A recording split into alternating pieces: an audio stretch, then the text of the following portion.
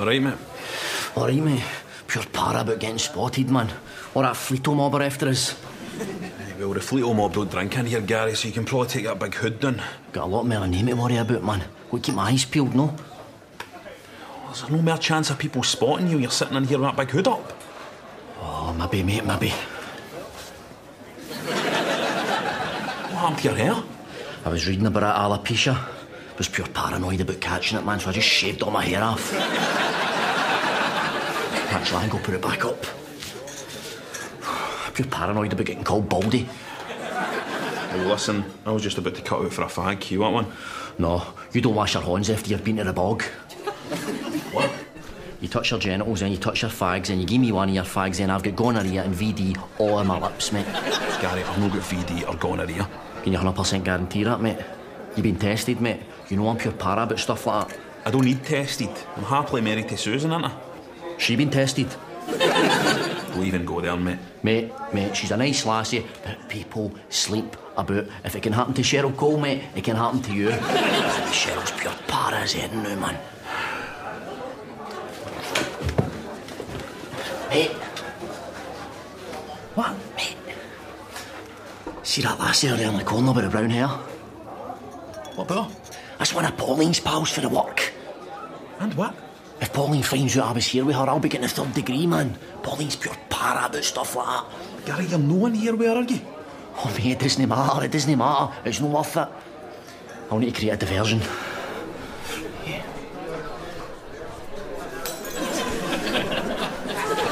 Where, mate? Here. Where are Johnny? She looks like a grass for a social. That's a camera.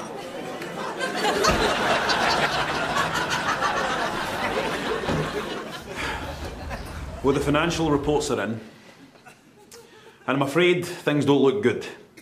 Sales of the Iggy Biggy Bee were much lower than projected.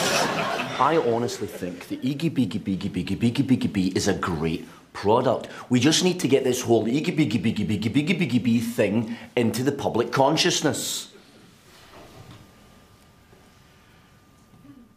Iggy Biggy Bee. Will somebody please tell me why this isn't selling? Perhaps we're aiming it at the wrong demographic. Instead of marketing the Iggy Biggy Bee at young professionals and housewives, maybe we should be aiming it at kids. Now, Jack and I took the liberty of doing some focus group tests with children.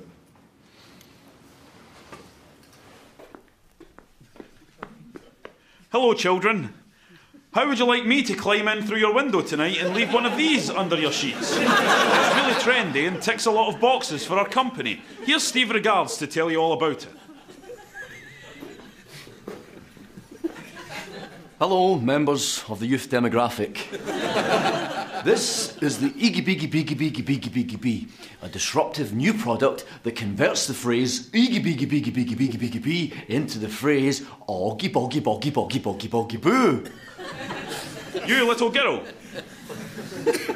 would you like to interface with the product? Iggy Biggy. Iggy Biggy Bee. Iggy Biggy Biggy.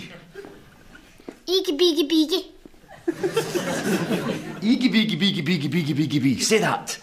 Iggy Biggy Bee. Iggy Bee. Now, you look here, missus. It costs a lot of money to assemble this focus group, so you're going to say Iggy Biggy Bee. Iggy Biggy Bee. Biggy Biggy. Iggy Biggy Bee. Don't shout at her. Touch me again, Steve, go on, I dare you. Iggy Biggy Bee. Iggy Biggy Bee. £50,000 down the drain. God. Boggy Boo. The kids seem to love it. What do you think?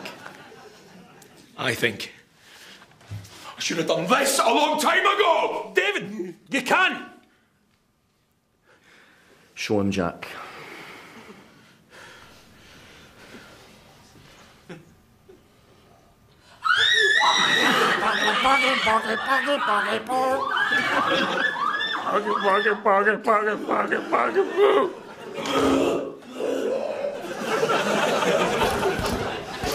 Well, I mean, I think the idea of a boxing gym being a place that is purely for hard young men to come and prove themselves is completely out of date. People come down here to learn how to box, yes, but people also come down here because it is an excellent way to get fit. Hitting the bag can be a great way to release stress. People come for the camaraderie. You know, if you're holding the bag or holding the mitts for someone, then, you know, there's a social aspect to it too. So there are many, many, many varied reasons for coming down to the boxing gym. So you all done?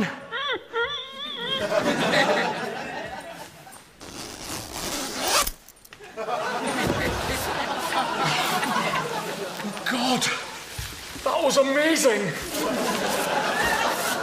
All kinds of reasons.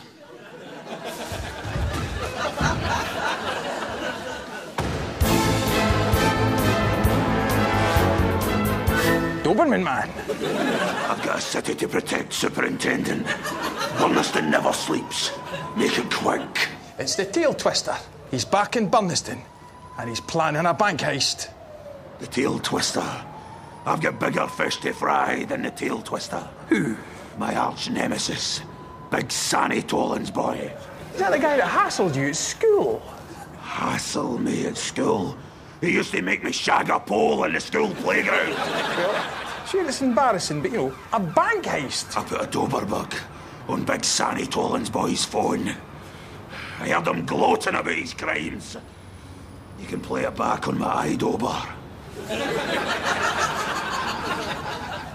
Aye, Doberman man. I was at school with that wee virgin. We used to make him dry ride a pole and all sorts. Doberman man. Doberman more like... Turn it off! All these years later and he's still telling people that I'm a virgin. My internal systems have analysed his speech patterns. And what did they tell you? He's a total dick and a heel. Me and Big Sanny Tolan's boy, we go back a long way. He made me what I am. Him and his pals used to make me hump a pole in a school playground. And I did, because I was scared. But that all changed the night a Doberman jumped through my bedroom window. And I learned a very important thing. What? That wee dicks are a cowardly and superstitious bunch of wee dicks, and I hate them! Burnistoun has been a better place since that Doberman jumped through your window. I will not let wee dicks overrun this Burnistoun. No young man will get slagged off for being a virgin on my watch. You have my word. But what about the tail twister? Priorities. Just you remember, there's nothing wrong with being a virgin. What are you...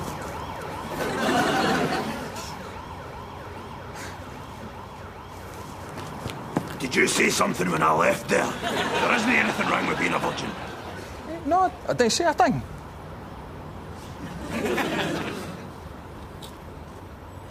I've got a girlfriend. Okay.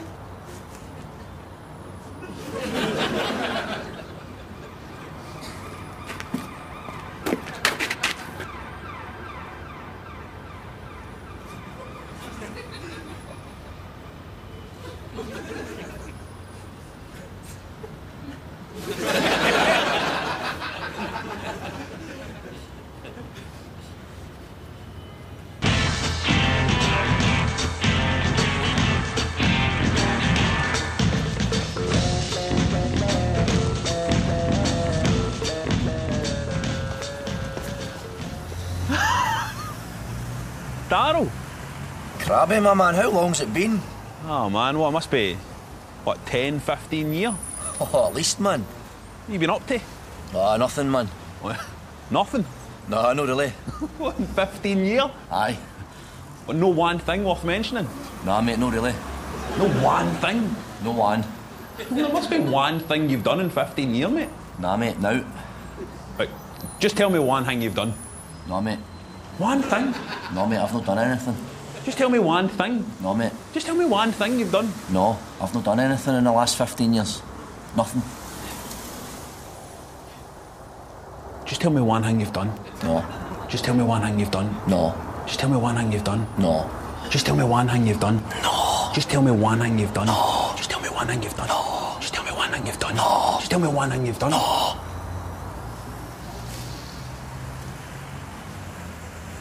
Anyway, mate, nice to see you again. Aye, brilliant seeing you, man, brilliant.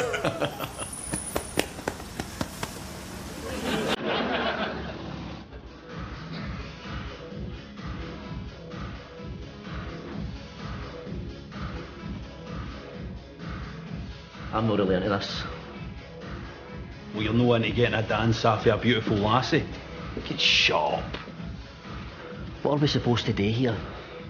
Well, you're no impressing anybody with your nice guy routine, right? Just stare at the gorgeous half-naked lassie over there. This is awkward.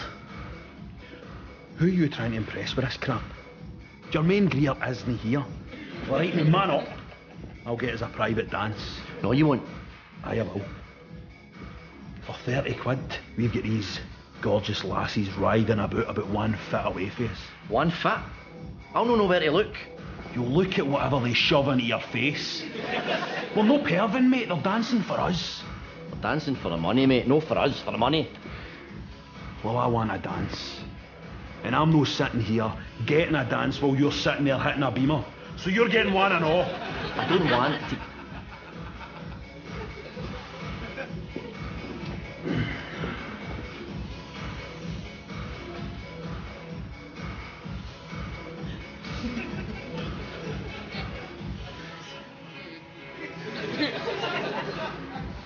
Look at that lassie. Look at her. Look at that. Look at that dancing lassie. No, I don't want to look. I don't like it. Look at her. Look at that lassie. No, I don't like it. I don't want it. Oh, man up. Be a man. Be a man. No, leave me. It's distasteful. You're not tasting her. You're just looking at her. Now look at her. No. Stare at that gorgeous, sexy lassie. Bore your eyes right into the sexy body of that sexy lassie. Oh, come on.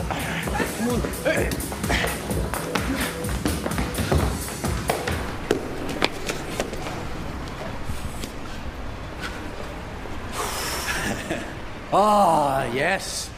What's the damage? Well, aggressive pal experience is £150 and the awkward scenario fetish roleplay was 80. There's 250. That was amazing.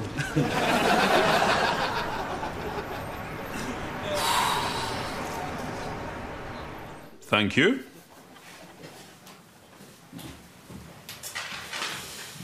Right. Now, as far as I see it, we have two outstanding young candidates. Gail Park and Bruce...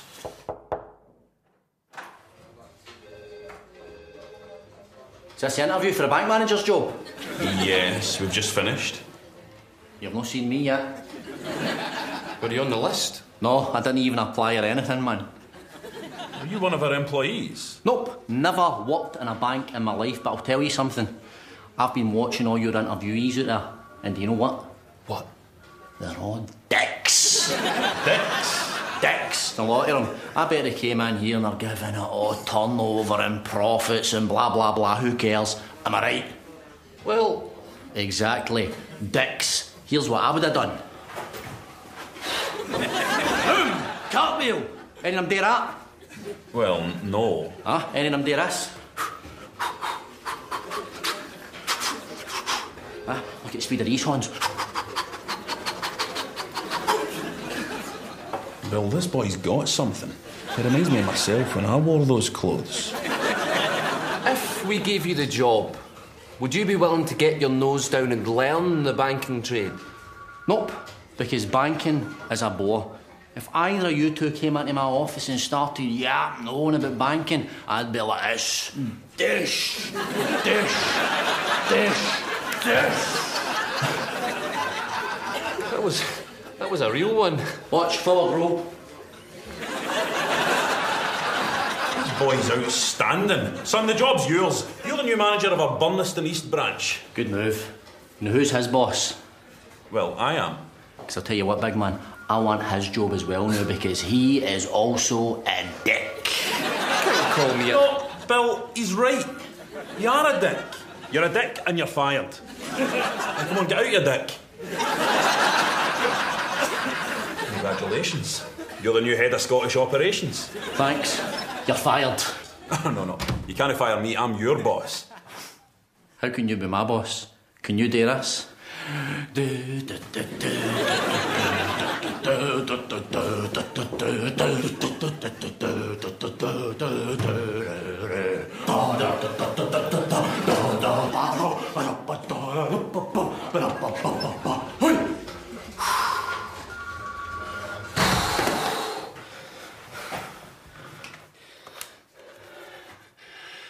Hello, this is Brian Bluff, UK Operations Chief.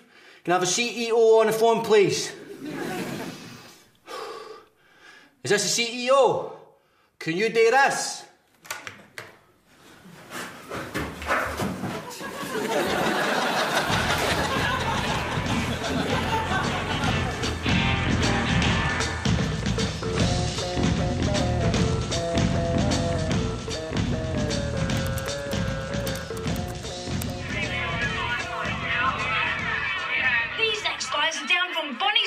From the city of Burnistoun, and this is their first appearance on Top of the Pops. It's the Murderers.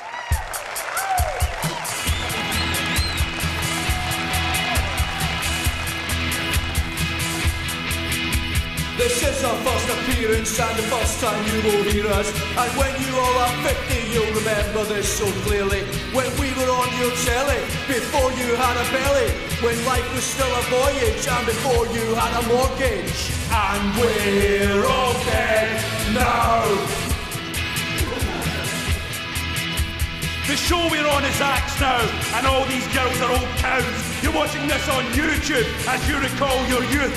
When music was amazing, when nights out were exciting, when sex was still surprising, possibilities were rising. But we're all dead now. But we're all dead now. You were our biggest fan then, you followed us all over. And then you met someone and you shagged them in your Rover. And rushed straight into marriage, they're the best you thought you'd manage. And now you are a parent and your future's all but vanished. And we're all dead now. He died in 87, he hung himself in prison. He died in 1993, a massive aneurysm. And he died in his grubby flat, a poor forgotten junkie. And I died in an altercation with an escaped monkey. That's why we're all dead now. That's why we're all dead now. And soon you all will join us, and soon you all will join us. Inevitably join us, inevitably join us. And soon you all will join us, and soon you all will join us. Inevitably join us.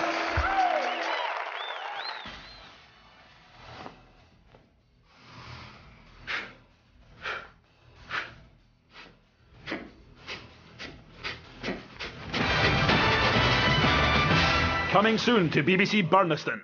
Action and adventure in Bonnet Catcher.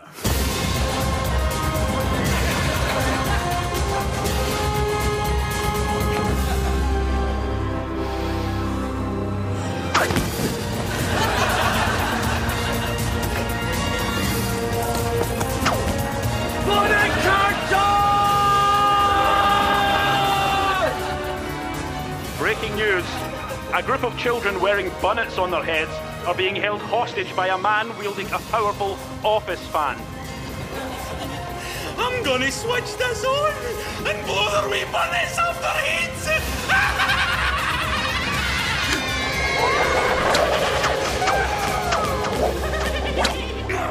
Bonnet Catcher!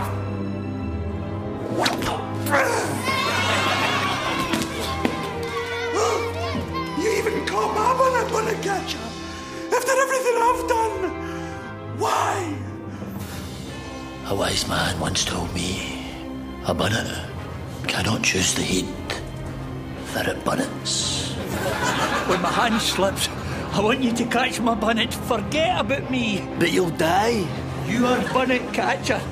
Catch my bonnet!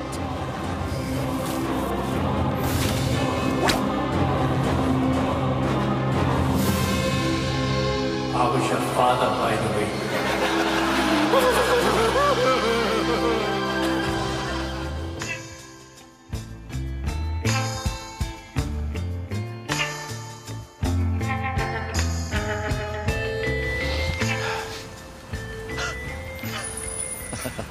Don't see you in 15 years, then twice in 2 days. That's more like it, eh? Aye. So what were you doing last night? Nothing, man. You must have done something, mate. Nah, mate. But you don't have to tell me anything interesting, just tell me anything. Nah, I've not done anything, mate. You been to the toilet? Nah, mate. 24 hours since I last saw you. You've not even been to the toilet? No.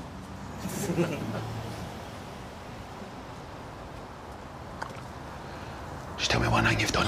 Just tell me one thing you've done. No. Just tell me one thing you've done. No. Just tell me one thing you've done. No.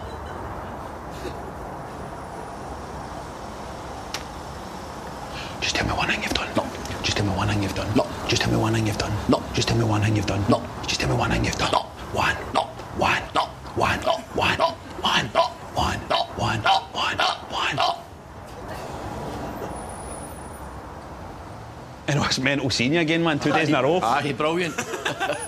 Just tell me one thing you've done. Oh.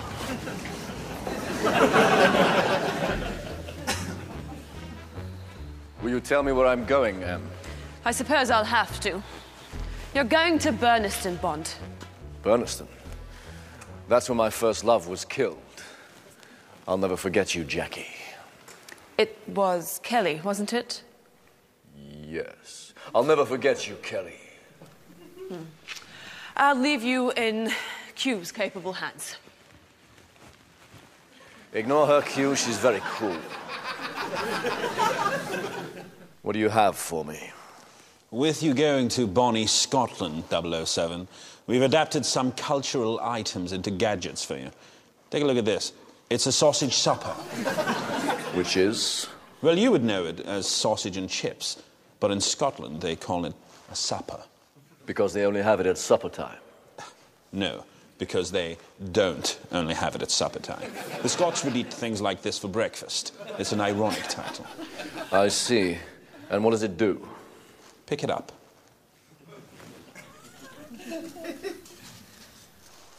That pickled onion there.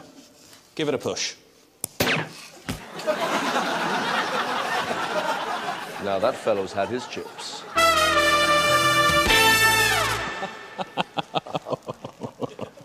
Very funny. Let me show you this now, Bond. Do you know what that is?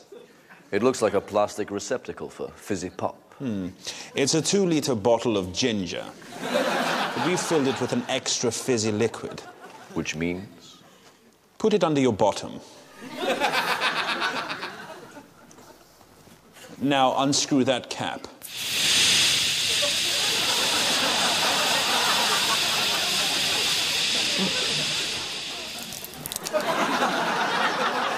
Now that was a gas.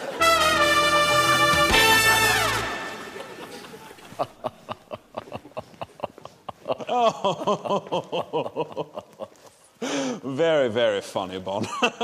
This is the last gadget we have for you today. It's a tin of shortbread, but no ordinary shortbread, Bond. For when you want to finish a mission in a hurry, just eat this shortbread, and every sentence you say will be very, very much shorter.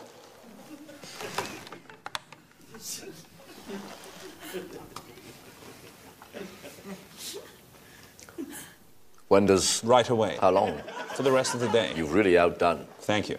Aren't you having... I think I will. Who made? It was made... Your wife is... I'm very lucky. Are your hooks? Number 2 is up. I think I'll...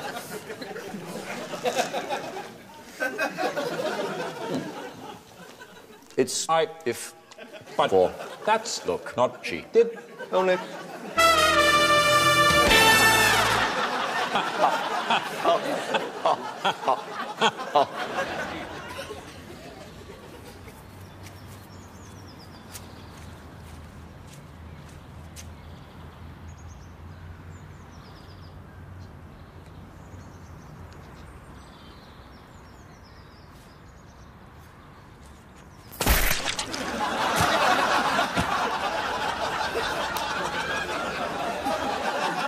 mate. What was that, 15.20? Right, cool, mate. Just a wee second, right?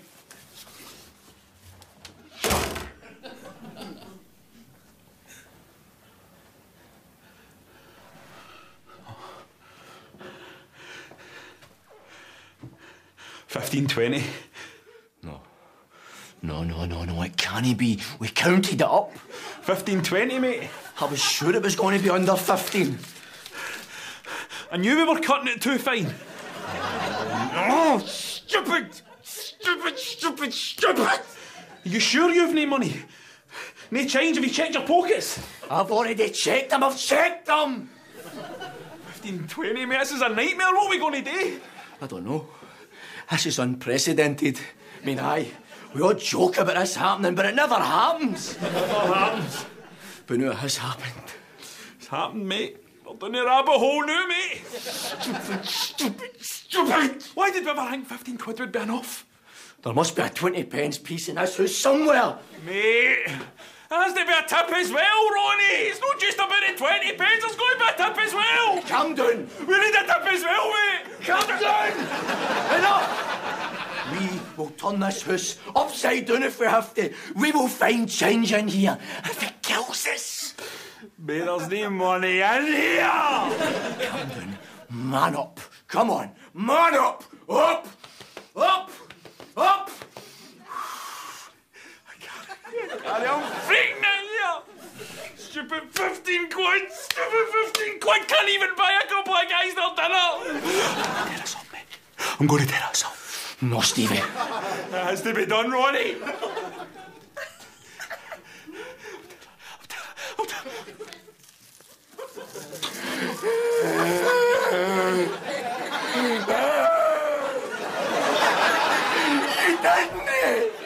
You did me! What have you done to us? I knew it, man. I knew something bad was going to happen to me. You finished us! I should never have ordered you! I should never have ordered you!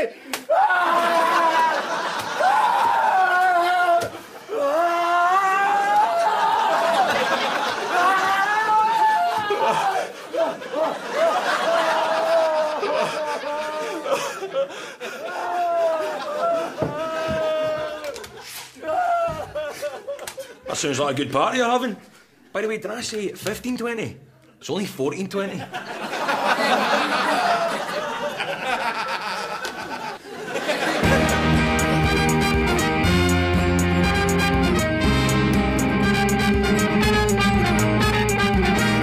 We're playing A Question of Sports next, here on BBC One Scotland.